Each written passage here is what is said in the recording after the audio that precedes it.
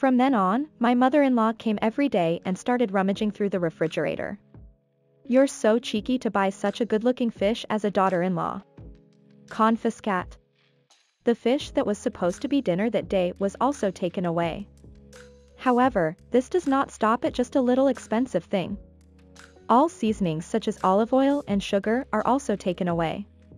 She always says, "Don't be extravagant," but I gradually realized what was going on. I'm Hazel, 37 years old. I live in my parents-in-law's house while working from home. My husband's grandparents, parents, and we live in my parents-in-law's house. Currently, my grandparents originally lived on the parents' side, and my parents-in-law moved in, and we, the couple, moved to the child's side. Because of this situation, I thought that there would be no situation where we, the couple, and my parents-in-law would become overly intrusive. Actually, when I lived with Caleb, my husband, my parents-in-law didn't even bother to come to the child's side. At that time, my husband often left me alone and went to the parents' side. I'm going to have dinner with my father and mother today. I think my husband ate dinner on the parents' side about 4 days a week. He always told me at the last minute because it depended on his mood. I had already made the food, so I ate alone on the child's side and saved my husband's portion for the next day, and managed to get by. At that point, I was wondering what kind of husband he was. Hazel is longing for a family because you became alone early. If you divorce me, you will lose your long-cherished family. So don't think about divorcing me. My husband always says that with confidence. When I was young, I lost both of my parents in a traffic accident and had no relatives. So I had a very strong longing for the existence of a family. My husband knew the circumstances and my feelings, so I was convinced that I would never ask for a divorce no matter how badly he treated me.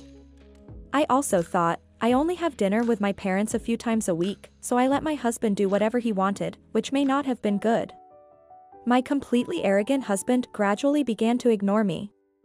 Although he left all the housework to me, he never told me in advance about the presence or absence of dinner that day or the schedule for going out for a workplace drinking party.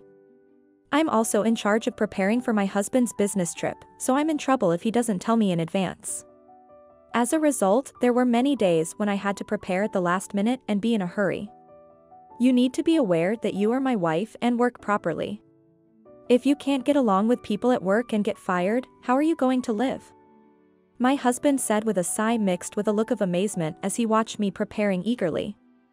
My husband seems to think that he is a splendid member of society, but from my point of view, he is not at all splendid. Because he can't even communicate simple content. In this day and age, even new employees know the importance of reporting, contacting, and consulting. He can't do any of these. Nevertheless, the reason why I didn't think of divorce at all was because of his baseless confidence that he didn't want to let me go. My husband likes me and needs me. I had such thoughts, so I never thought about getting a divorce. However, for my husband, I seemed to be a replaceable existence at any time, and he never seemed to think that I was important. I realized this when my husband's assignment was decided and I started living alone on the child's household side of my parents-in-law's house. I said that I wanted to go with him to his new job, but he refused me. "I want you to take care of the house. If something happens to my father and mother, please help them." No matter what I said, I was told that, and in the end, I ended up living on the child's household side. It was the evening of the day when my husband went to his new job.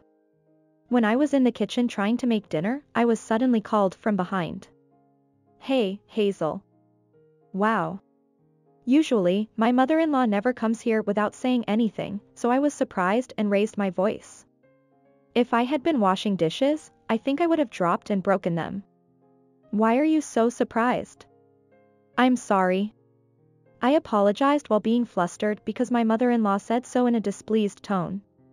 However, if someone suddenly comes and calls out loudly from behind, anyone would be surprised. I thought so in my mind, but I endured it without saying it. My mother-in-law didn't say anything to me with an unhappy face and suddenly opened the refrigerator. "Oh. There's beer. This is confiscated. There's also salami. This is also confiscated." After looking inside, she opened the freezer next. "Oh. Frozen wieners are also confiscated. You only have snacks. You're a drunkard. What are you doing? Although we live together, we live in separate places. I was momentarily delayed in my reaction to my mother-in-law's unexpected behavior of coming here and rummaging through the refrigerator, taking out what caught her eye, and putting it in the bag she brought. I'm not letting you indulge in luxury. I was even more dumbfounded by my mother-in-law's first words. I haven't done anything because Caleb was here. I can't confiscate it if it's Caleb's. But now it's just you, so I can confiscate whatever I want. Confiscate whatever you want? What is this person talking about? I was confused by my mother-in-law's words, which she said as a matter of course. I also drink alcohol to take a break. Salami can be used in other dishes, and frozen wieners are convenient for bread. Even so, if they are taken away, there will be no color in my meals. This beer was something that my husband couldn't drink and left behind, but I kept it carefully to drink later. I never thought that my mother-in-law would take it away. Be aware of your position from now on. I'll check the refrigerator every day. I'm not doing anything excessive. You don't have to check it so much. You're noisy. It's the husband's job to discipline the bride, but Caleb is not here now. I'll teach you. Be grateful. I can't think of anything to be grateful. First of all, what kind of person is my mother-in-law who is trying to discipline her daughter-in-law? Satisfied with doing whatever she wanted, my mother-in-law quickly returned to the parents' household side. I called my husband that night. Hello, Caleb. I'm tired because I just got here. Don't call me. Before I could say the next word, he hung up. I thought I'd settle it with a message, so I sent him a message saying I had a consultation, but I only got a receipt and no reply. I'm busy here. I don't have time to listen to your consultation, my husband replied the next day. After that, my mother-in-law came every day and started rummaging through the refrigerator. You're so cheeky to buy such a good-looking fish as a daughter-in-law. Confiscate. The fish that was supposed to be dinner that day was also taken away. However, this does not stop at just a little expensive thing. All seasonings such as olive oil and sugar are also taken away. She always says, don't be extravagant, but I gradually realized what was going on. My mother-in-law probably finds shopping troublesome. This continued every day, with her coming before dinner. It's useless to cook if I can't eat what I want, I thought, so I stopped buying ingredients. Instead, I started ordering takeout. Hey, there's no food at all. My mother-in-law was angry when she saw the refrigerator with only water in it. I've lost the desire to buy anything because you steal everything I buy. I don't even have the energy to cook anymore.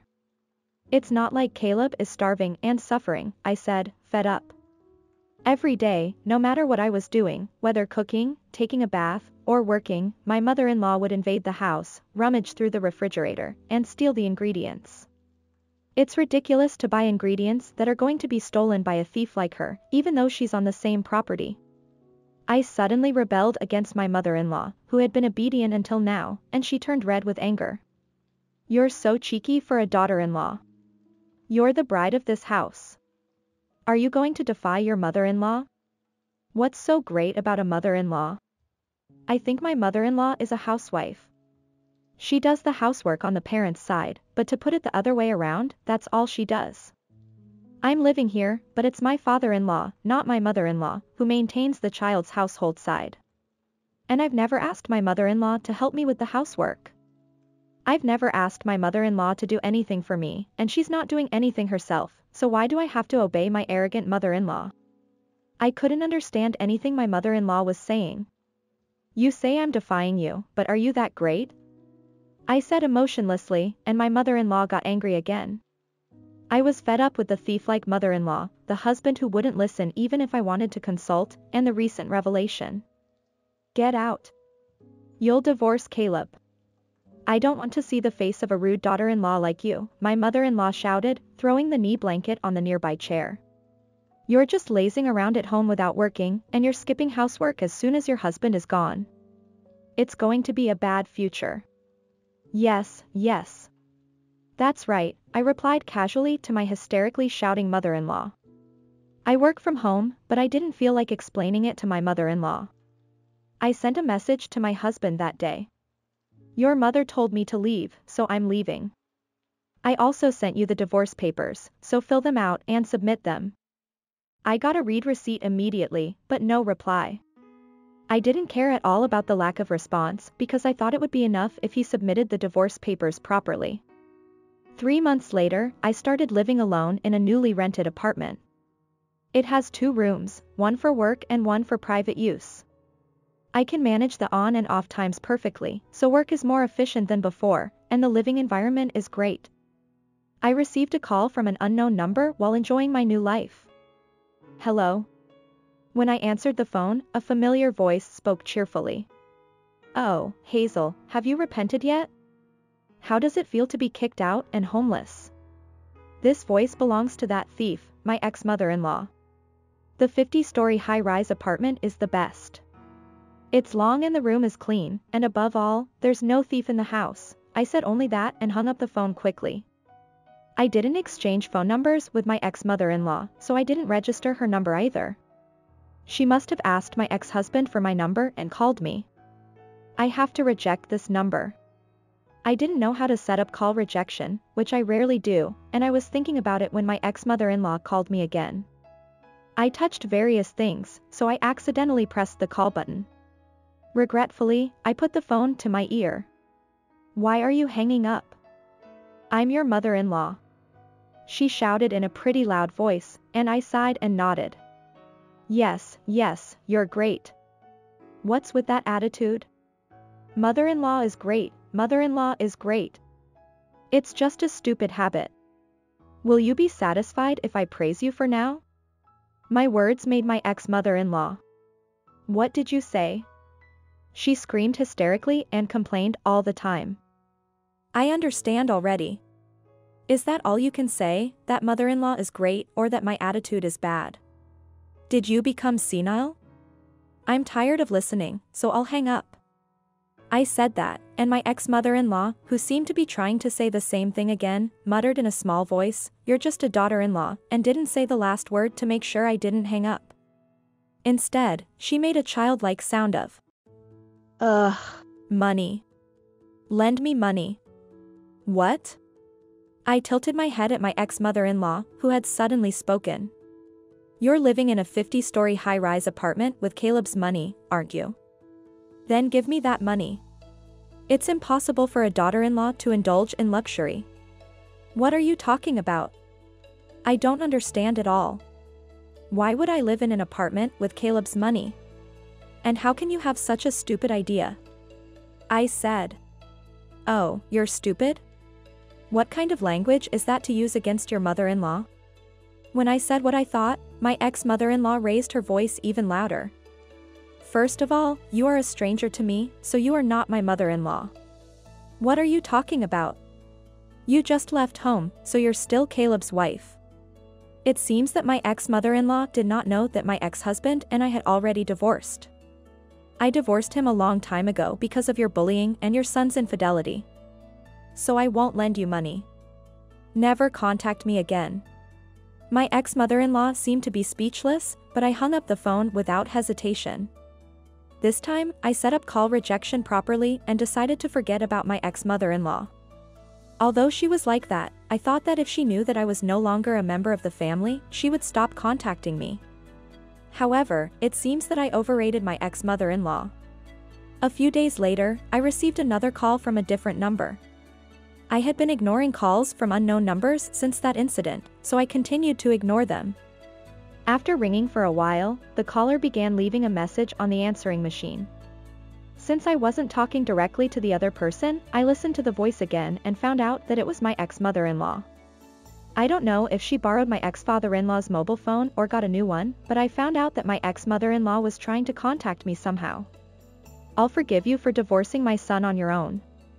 So come back soon. You will marry Caleb again. And you're making a lot of money with your telework, aren't you? Why did you hide it until now? This must have been what my ex-husband said. He probably talked about me being a useless wife in front of his parents and said that he was supporting me. However, after I divorced him, he quit my job and returned to his parents' home from his place of assignment. I think my ex-husband who lost his income blamed the ex-mother-in-law for driving me out. Half of the reason for deciding to divorce was that my ex-husband made a woman at his place of assignment and played around with work, but there was no way that ex-husband would admit his fault. So my ex-husband, who lost his source of income, blamed his mother. My ex-husband is in debt to pay me alimony, so it also affects the household budget of my ex-in-laws. In contrast, I earn $300,000 with my telework.